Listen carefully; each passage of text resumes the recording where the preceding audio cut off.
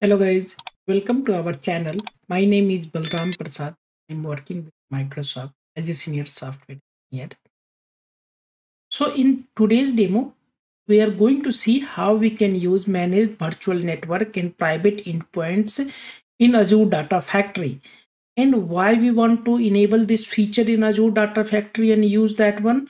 There might be scenario that some of the source and destination which you wanted to use into your pipeline, they are not supporting public endpoint access. They are not accessed by internet. So you have to set up this virtual networks and private endpoints so that you can securely access this resources, this source and destination. So let's go ahead and set up our Azure Data Factory with this feature and see how we can access the storage, which access is disabled from internet or public network. It is only allowed by a private network. So let's go to Azure portal. So in this demo, we have one storage account which is enabled by a private endpoint. If we go into this storage account and if we see the public network access has been disabled and only it is enabled by a private endpoint. So now scenario is that we have one ADF and we want to consume the data securely from that storage. So let's open our studio. And previously, when we used to go and create the link services, let's try to create the link services now for that Gen 2. And if you go and see the details, Software private lake, it is in Software demo. So let me select that private lake. And if I test connection, it is failing. Why?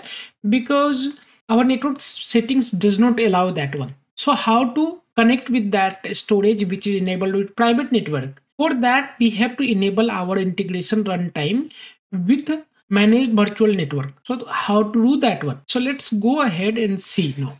So once we go to our integration runtime, we have already a default auto resolve integration runtime. If we go in details, there is no options to enable that setting, but we can create a new integration runtime. And if we create a new Azure hosted runtime, so we have multiple options. Let's go with Azure one because we want to create with Azure. So let's say none. So that we will enable manage network settings, and it will resolve automatically regions in the details. Here we have setting where we can say that now we want to enable the virtual network configuration, and for that we have to enable interactive authoring capabilities after creation. The time to leave it is 60. So that is what we are going to do right now, and same thing it will happen for the details. So let's go ahead and create. So now it will take some time to fully come because it is right now provisioning state. IR can take 15 minutes to be ready for data flow and other things. So it will right now, it is now running. So let's go to manage private endpoints, and in manage private endpoint, if we go click on new, then we will have an option where we can select that what kind of source we want to connect. And then let's select it. We have selected Gen 2. Now go to this one and say that Gen 2 Lake Private Endpoint. We can select the resources from our subscription. So it will be storage account name. And for this, we want to connect with private lake. Now let's create on click. Now if you see, it is provisioning and it will wait for that. It will provision and it is required for approval process. So if we go into our endpoint now storage, and in this storage, this is the private network. And you go to networking section, and in private endpoint, we will see that this is that it is coming from that factory, whatever name we have given, and this is requested by data factory. These details. Now we have to approve it. Till that time, we are not going to approve. It is not going to run. So let's select this one. Let's approve this. Right. It will take 1 minute to get that approval. Now it is succeeded. Provisioning succeeded. Approval state is pending. So let's see that. It will take 1 minute to update the details around. It says that the approval state may be stayed still by a minute. So we need to wait a couple of minutes. Now we can see that it is approved state. Now if we go to our link services, now let's select to create a new link service. And if we go, say that endpoint, and now if we select our subscription and we select our private lake, and if we see that now still the connection is being failed. And why it is happening? Because our auto resolve integration runtime is not supported that IR, right? So we can go and change this network or tab, and we can see the option here that our network has been private network endpoint has been selected, whatever we created.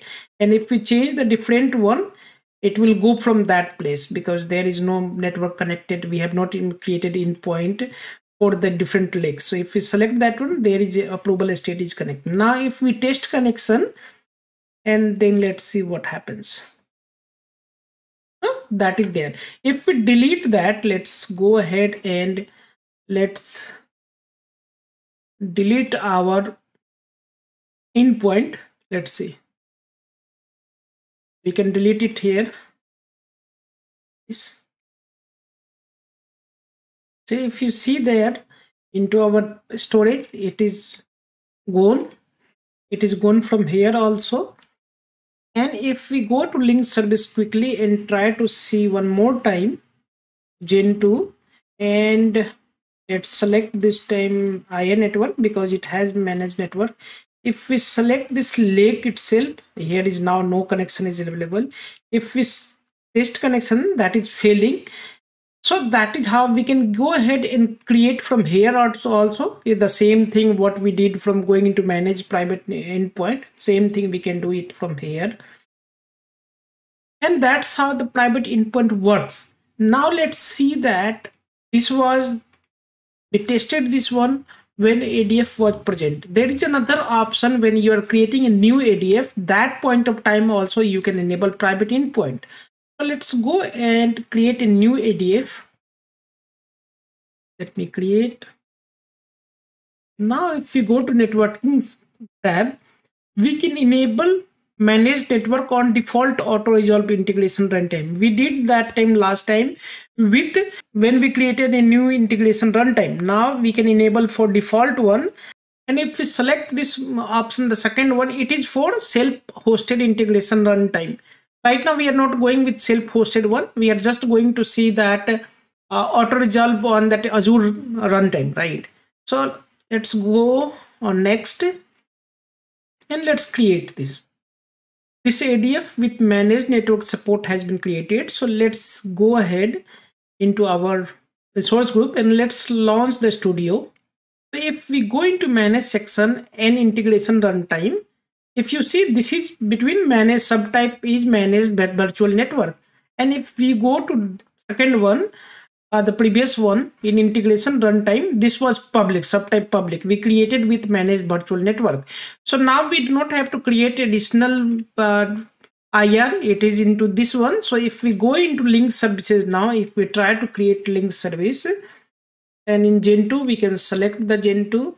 Right now, interactive authoring is disabled. So suppose it has managed network and we have this account is selected. Let me select the private network. So right now, because if we test connection, there is a button in disabled for that one because it says that enable interactive authoring in integration runtime for this one, right? So we have to go back, and right now we cannot do any test connection and other things. So let me create this managed network till that time. We can see that, but let me try to create with same name. Let's create this. It is still provisioning, so it will take some time because we have to go and approve that one, and then we can go and create that one. The test connection is not enabled, so let's create this one also. Okay, and if we go into managed endpoint, we created one. It is right now provisioning. So let's see. Right now provisioning succeeded, but approval state is pending. So let's go back to our storage. Now if we refresh this connection, we have one pending. So let's approve this. It will take couple of minutes to approval and then reflection it here into this ADF. So let's wait. Now we can see the approval state is approved. Now if we go into our linked services, because we had already created this one, let's go and see. So now here we have already approved, but still this test connection is not there. So we have to enable interactive authoring if you want to test connection and other things. So let's go ahead and enable that, and for that we have to go to integration runtime, and we have to go for in this virtual network tab, and we have to say that we have to enable that interactive authoring. Now let's go to our linked services. Now if we see, it is saying that when it is enabling in interactive authoring, it can take couple of minutes. So now it is enabled. Now if you see, test connection is also enabled, and if we test connection, it will be succeeded because it should go via this private endpoint. So now connection is happening. So if we go to ingest tab, let's see that if I select Gen 2, and if I say this one, so here let me try to browse this lake. I'm able to see the folders, and I can drill down inside that container. There is no error. But if I go direct to this lake, because this is my Azure portal is trying to read that inside that container, it will give the error because you are not authorized. Azure portal is going via public network, and this connection is going via private network because the integration runtime we have enabled with the managed network. So that is what I wanted to cover in this demo. Now we can use this linked services in our code with this integration runtime. It will copy, and when copy activity or other activity is going to happen, it will use this managed network with this private endpoints, and it will connect to storage securely, not going via public endpoints. Okay, thank you.